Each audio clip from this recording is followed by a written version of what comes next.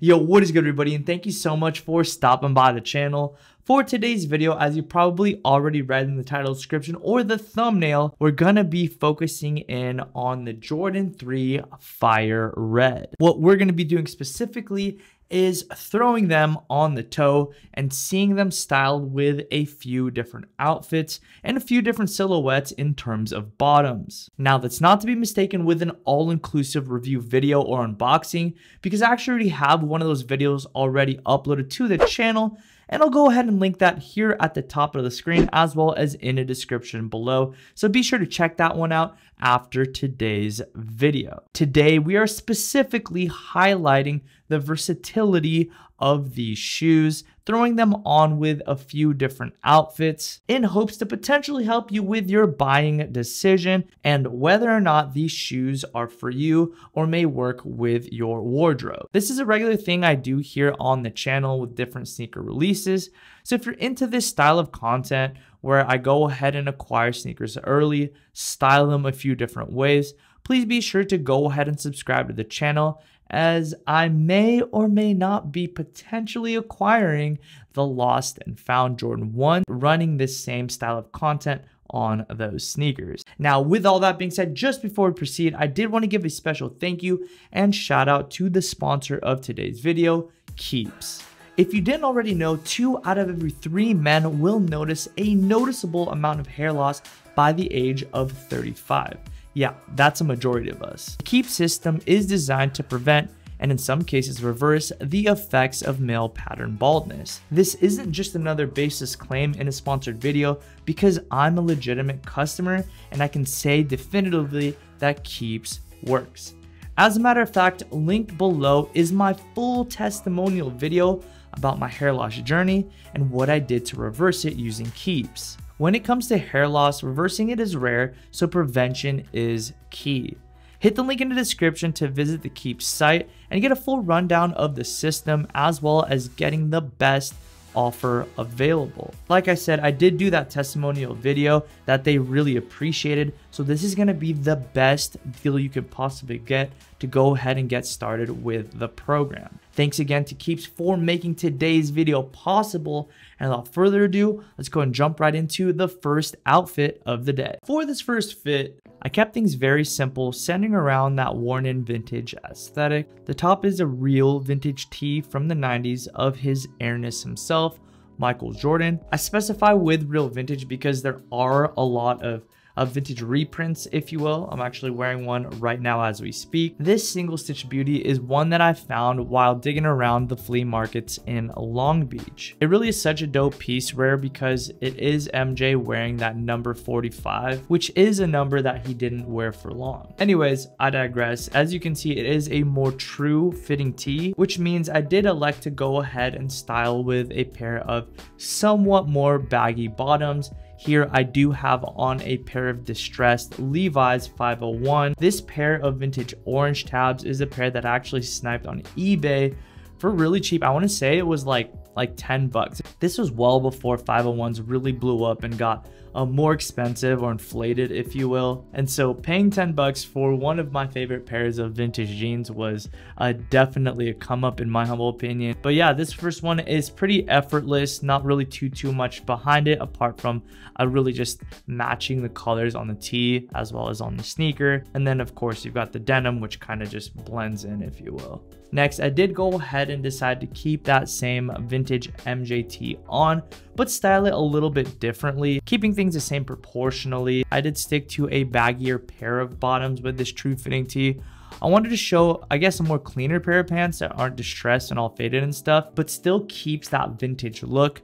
These are the utility cargo pants and remain a regular among my favorite pants to rotate into a bunch of different outfits, for a few reasons actually. First, they fit nicely, maintaining a relaxed cut throughout, and you actually have the ability to tie the ankle to go ahead and adjust the closure to fit any sneaker you're wearing that day. Next, you have a relatively minimalist design, which essentially means that they're hyper versatile and can go with just about anything. And last but equally as important is that they are hyper comfortable. They sort of look like a vintage pair of canvas cargos, but what they actually are is a linen-like material. So despite the heat wave going on here in Southern California, you'll be happy to wear these during these warm months.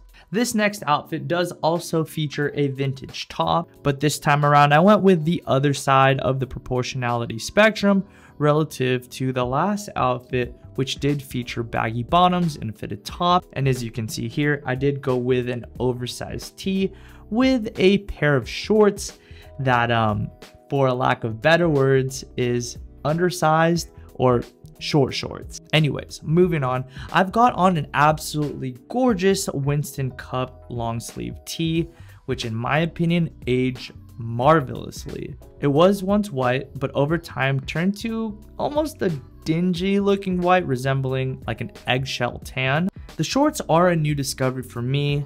Now, I do own a ton of different shorts, but for some reason, whether if I'm chilling at the house, running errands, heading to a local vintage event, or even lifting or hooping at the gym, these shorts somehow find their way onto my body. The material is extremely stretchy, it repels moisture, and extremely light. Last, I actually really like how these fit. Now I know they are on the shorter side, featuring a 5-inch inseam, and that might not be for everyone, which is why this next outfit does feature a pair of shorts that are a little bit longer. Here, I do have on the everyday mesh shorts. This dual layer pair of shorts are comprised of two nicely weighted layers of mesh. They finish right at the knee, so these are perfect regardless of how you like to style your shorts. Moving on, I do have on a ribbed tank top, and over that is the minimal bandana trucker shirt. This paisley printed shirt is extremely unique as it does feature contrast gray panels throughout and a slightly cropped finish. This fit here is a nice option on those warmer days where you do want to dress up but stay comfortable doing so. Switching it up from shorts to pants, this outfit features a pair of denim that I regularly go to, and that is none other than the minimal D212 in the vintage black colorway. This pair of denim, in my opinion, can be described as more of a straight fitting pair, as they do fit relaxed through the thigh, somewhat narrowing to the knee and staying straight to the finish at the ankle. This is an excellent pair for those of you who haven't really bought into that whole super baggy wave just yet, but at the same time have kind of moved on from more of the skinnier taper denim. Paired with the D212 is a vintage tee. It is a Grateful Dead that has aged beautifully. Now, I know I do kind of describe my t-shirts as aging really nicely a lot, and that's because I always look for that and I prioritize how it's aged and how it's been worn, making wear a really strong determining factor on whether or not I do end up purchasing that tee. Switching things up, I did go ahead and swap out the top for that white tank top again, and then threw on a Fear of God 6 collection oversized zip hoodie. This, in my opinion, is one of the best pieces from 6 collection. And now you might be thinking to yourself, Paul, it's just a zipper hoodie. But guys, it really is all about the details. And that's a huge motivating factor as to why Fear of God has such a cult-like following and is so beloved by many. Overall, pretty neutral tones for this one, which takes us over to the next outfit, which does feature those same tones. Now, you know it wouldn't be a full Locust&WildHoney video without mentioning Fear of God essentials at least once. Well, I'm kind of joking about that, but I do have on here a Fear of God essentials hoodie. This one is from a few seasons ago when the logo was a little less pronounced, to say the least. Now, as saturated as Fear of God essentials hoodies are, one cannot deny that their overall versatility, nice fit, and coziness. For that reason, I did elect to go ahead and make this a part of today's video. For the bottoms, I have on the B472 flare pants. This pair of minimalist flare twill pants are perfect for styling with literally anything.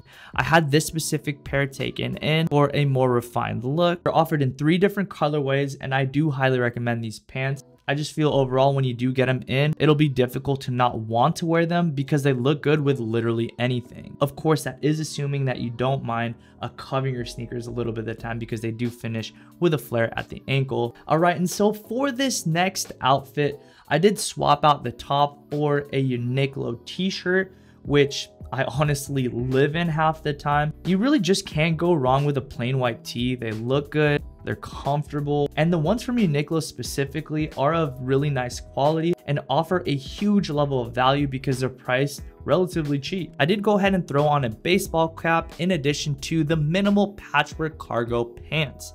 These are currently on sale from 82 bucks all the way down to 58. And if you use my code Paul10 or PaulFB, you're gonna save additionally. This specific style was designed by independent creator Cody Phillips. You do have a ton of different cargo pockets throughout, and of course, a ton of contrast, whether it be in the silver buttons and hardware, to the different layers of patchwork all throughout the pants. These definitely stand out and are most likely unlike any other pants you own in your wardrobe. I know for me, I don't own anything like these, which is actually why I love them so much. Switching things up, I did want to go ahead and throw on a little bit more fall-esque outfits.